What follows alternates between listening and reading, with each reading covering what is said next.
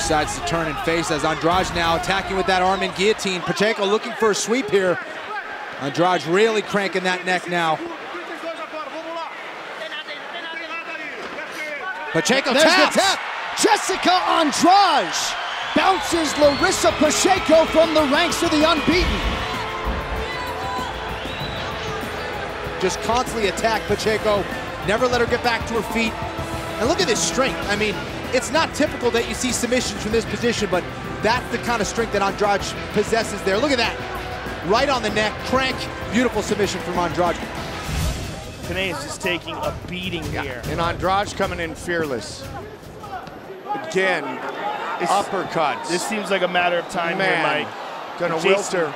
Looking for it right now. Herzog's taking a very close look at them. Man, what great hands. He can stop this fight any second. What a flurry, Jason Herzog right there. Trying to finish it right here, right now. Stop the fight. Just stop the fight. Jéssica Andrade wins her UFC strawweight debut. That was a Curitiba beatdown. Just like a little mad bulldog, attacking Jéssica Panay over and over again. And this is where she had all of her success, up against the cage. Just nasty shots to the head and to the body, and relentless, never slowed down, never varied her pace, just full bore the entire time, all over here. And Jason Herzog gave Jéssica Panay plenty of time to try to recover here, but a very just stoppage. Huge, huge victory for Jéssica Andrade. She finds herself again stuck on the bottom, inside control with the very physically imposing Andrade. Grabs the guillotine, drops down. Looking to finish right here, right now. 30 seconds on the clock. Andrade has a nasty guillotine, Mike, and that looks good. Calderwood trying to gut it out. She's tapping. That's it.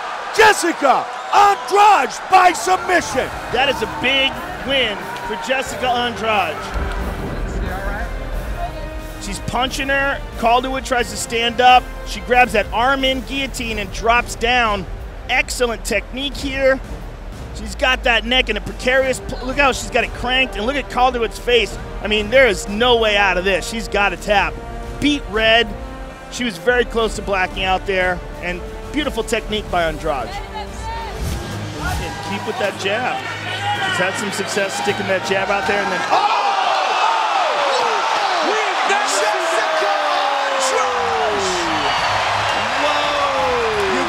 kidding me. Carolina Kowalkiewicz out cold. You got to look good to earn a title fight. Well, guess what she just did? She looked real good. That one punch, I mean, that just snapped the neck back like a car accident. Man. But that's because she's got her so scared. Carolina's eyes are closed. She doesn't even see that thing at all. It's the ones you don't see that puts you out. She didn't see that right hand, man. But it's from the work that Jéssica did earlier in the fight. Eyes are closed. She's just trying to throw something in defense and got lit up. Oh my goodness. There, now she's working on the problem, which is the hands. She'll still get Kimura. Oh! She slammed her right out of her. You can't. Jéssica Andrade! UFC strawweight champion!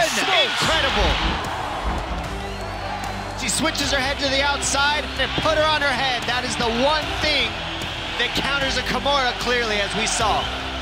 I mean, she moved her head to the high crotch here. Now you get hips in, lift. Guys, when I do this, they rotate all the way through. But Rose trying to hold onto the arm did not allow her to flip. If Rose would have let go of the arm, she would have got flipped through and landed on her back.